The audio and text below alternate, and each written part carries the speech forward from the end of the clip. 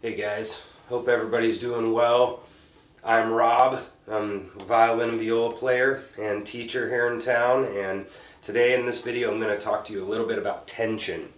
So tension is always a big problem for a lot of us, especially in university when this is the first time that we're in some dealing with some very high level, like classical music, for example. I can't tell you how many people I know in the university, either piano players or violin, cello, viola, whatever, that dealt with some sort of tension issues, which can lead to things like carpal tunnel and tendonitis and stuff. And so it's really a big problem with violins. I mean, we're turning, right, our hand, and especially when we get up to stuff like way in the high positions, this is a really abnormal position for our hand to be in. So it's very important for you to have your tension under control.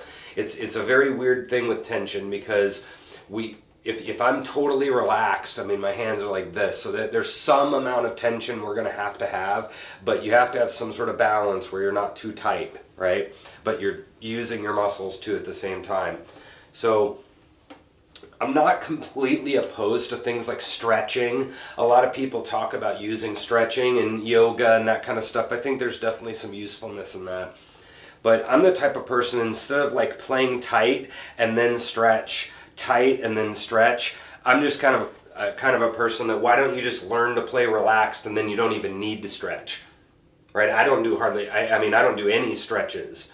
I'll, maybe work my back out in the morning or something before I work out, but with practicing my stretching and all this stuff, I don't need to do any of that because I've learned how to play relaxed. It's very possible. I mean, you'll look in any symphony and you'll see somebody there that's 70, 80, maybe even 90, and how the heck did they play like 81 years and not get any tendonitis? Well, it's actually not that hard, because they learned when they were like 14 or something how to play relaxed, and then it's really difficult to get tendonitis when you're playing very relaxed. So a little bit about me and my tension journey I had. So I went through all this school, and then I got to college and played a lot of stuff in college. And what happened was, after college, I started dealing with a lot of my rock music. I started diving out into rock and jazz and funk and stuff, and when I was playing in those bands, I was realizing that especially the rock, you're playing really hard and you're gripping and you're going for it and whatever, and so I was realizing I was starting to get a little bit tight. And then the same thing happened when I started to write my albums around the same time. So I was putting my instrument down like this, and I was plucking a lot of, guitar, just figuring out guitar riffs. I was just plucking stuff, right? And so I had my hand here instead of here. And so that also created a lot of problems for me. And so what happened was, I went back to a teacher and realized that I had a couple of literally 30-year bad habits. And so I needed to break some of those. And so he gave me basically a year's worth of technique. And one of the things that was happening to me is, when I would go to my shows, I would be doing like 15 minutes and I would already be getting tight. And the stuff that he was telling me, I went from 15 minutes of being tight to like 3-hour gigs with no problem at all. It was like that drastic of a difference. And so he showed me kind of what I was doing wrong, and I see this a lot in my students, so we talk about this a lot. And so here's a couple of things that he showed me. So the first thing that we were taught is, we were taught, first of all, to turn our head, right, find the instrument. We also were taught to sort of do this, right? I'm sure some people are remembering this. And part of this is to learn how to tune and stuff, because we can't hold. But with us dropping our hand off of there, what I am forced to do here is, with my chin, I'm gripping down, shoulder up, and I'm gripping, right? Kind of hard. And the thing to remember with the gripping thing is that when you are doing things with your hands, your brain says, hey, grab that, idiot. You know, like, hey, use your hand to grab that. And then your brain sends a signal out to your hand and then you grab it, right? So it starts in here. Well, tension sort of works the same way, right? If your shoulder is really tight, it's going to be very difficult for my hand to be super relaxed. But if as soon as I relax my shoulders like that, it's going to be not as hard to have my hand be relaxed. And this whole idea of sending your looseness or relaxedness out to your hands works for all instruments. This happens all the time with drummers, where they're doing some like really fast swing on a ride cymbal. If they're doing this, there's no way they're keeping up, not even close. But as soon as they drop this, all of a sudden they can go fast. As an example of a video game analogy, sometimes on a video game you might have a little section where you have to like press A a whole bunch of times. Well, even those kind of times, to go as fast as you can, it's hard to be all tight and like, right? What you need to do is relax, and then all of a sudden you can tap super fast. So it's the same kind of problem of relaxing your shoulders. This is going to work for clarinet, saxophone, drums, guitar, violin. It's going to work for all of them. Okay, so what I would suggest is, just like we were saying, is, well, first of all, what was happening is you need to be straight on, right? What a lot of people do is they turn their head like this, and this is what happened in my lesson.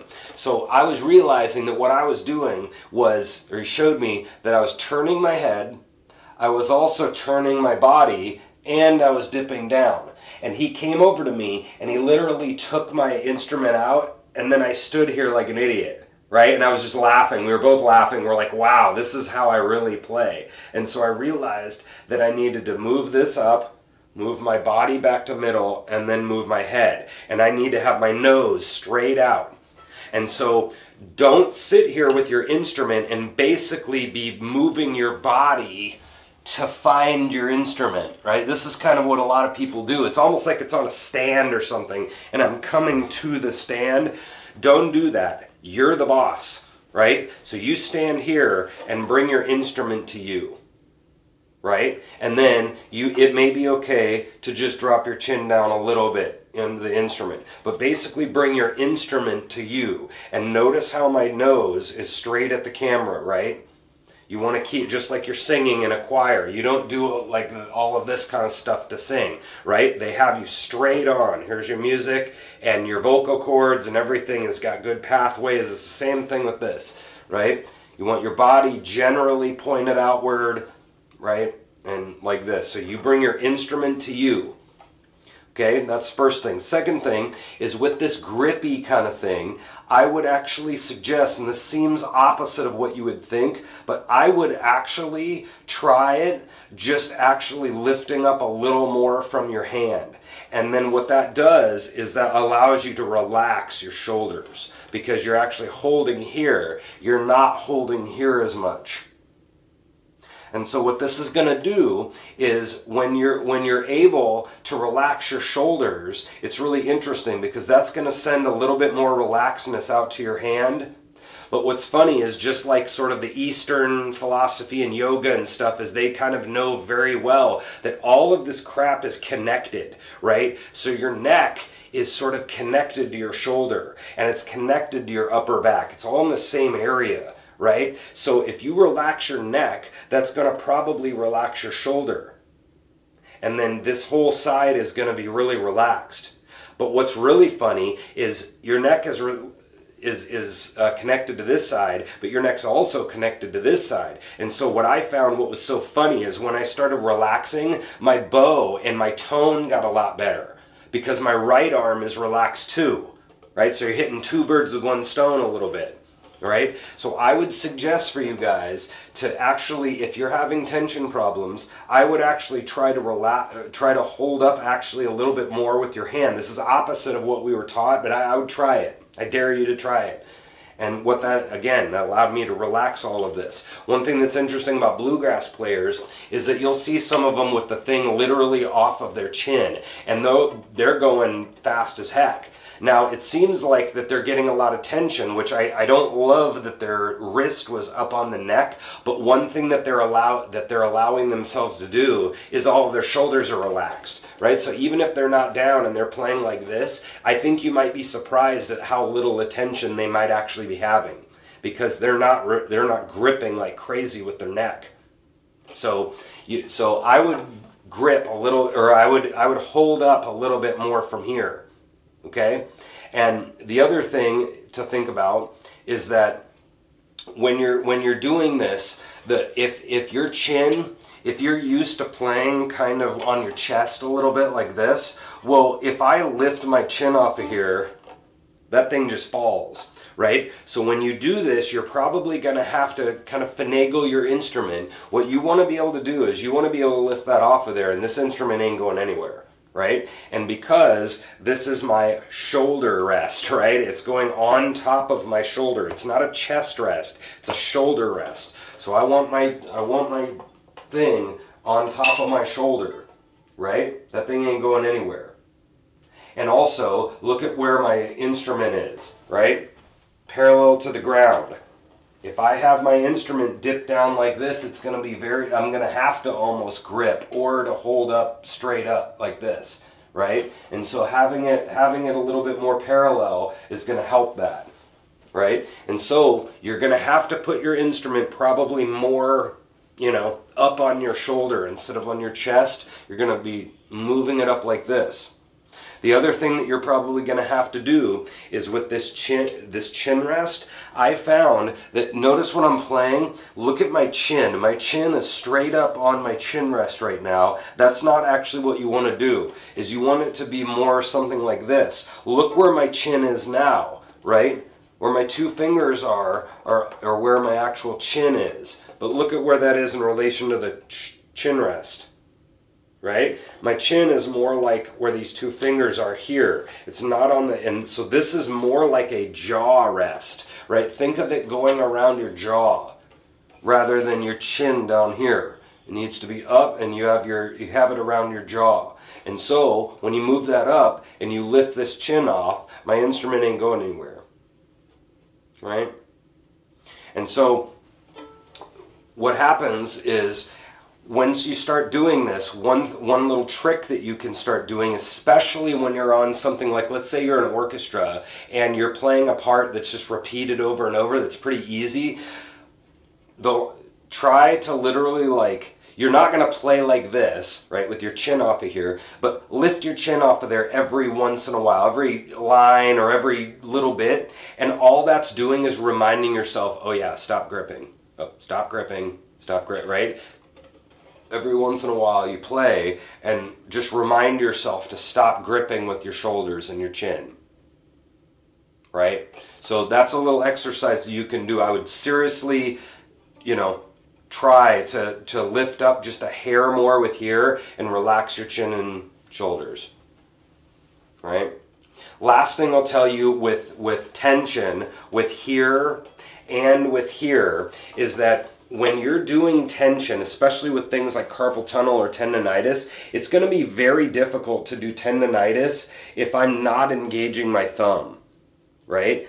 When I'm just squeezing with my hands, I'm not very tense. But as soon as I engage my thumb, all of a sudden you can feel all these tendons here. You can try that at home. Is grip with your thumb like this. It's way stronger than this when you add your thumb into there. But that's where all the tension comes from, is when you're engaging with your thumb on either hand, right? And so, especially with the bow, one thing that you can try is, instead of gripping the crap out of it, is relax that thumb a little bit, right? Especially on your bow hand, right?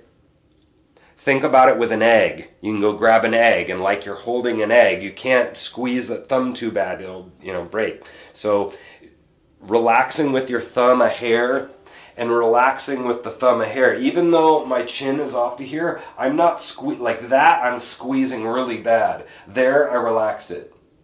And I can still take my chin off of there and have this thumb relatively relaxed. So this is what I think is what happens with the carpal tunnel, is you engage with that thumb hard and start gripping, and all of a sudden that's sending, tension out through all of your tendons here. So relaxing those two thumbs can really help, right? And last thing I'll say is, like, let's say I'm playing piano and or typing, right? When you're typing on your keyboard, and they never, they never tell you to drop those wrists right on your desk, right, or whatever, and then try to go. Well, part of what's happening is your wrist is on there, but the other part is you're tensing up these shoulders again. It's the same deal with piano. That's why they all tell you raise those wrists a little bit, or at least at minimum keep it flat. Instead of, maybe not that, but, keep those wrists off of the bottom of your keyboard or on your desk. And again, it's still the problem of the shoulders. If you kind of relax typing, it's going to be hard to get tendonitis on your hands, right? So again, I know I'm repeating myself a lot, but I can't stress this enough of relax those shoulders, right? Try to keep your body nice and straight, right? Be able to lift that chin off of there a little bit, and it'll help you kind of stop. I was at a point, and I remember this in college too, I was so tight, and she came over and tried to take this out of my hand, and I almost couldn't let her. I was so tight, like I did that with my bow, I think. She tried to go, here, let me take that out of your hand, and I was like, and I couldn't even hardly relax to let her just take that out of my hand. See, now that's relaxed, and I can just pull it out there. But when I'm gripping with that thumb, she couldn't even she couldn't take that out of there. So relax those shoulders is the bottom line, and you'll be able to avoid, I think, a lot of tension and trips to the chiropractor or any of those kinds of doctors, So there you go. I hope that was helpful. Relax those shoulders, and I think you guys should be good. You can do it, So anyway, that's the video. Keep liking and subscribing the videos. I'll be coming out with more of these tutorial ones. I also have this interview show called Casey Music Talk. I've interviewed 90 some musicians at this point around town, and we talk about all sorts of music subjects. And I also have some clips of me playing on the channel. So sub to that and check out what I got going on. I much appreciate it. You guys have a good week. All right. See ya.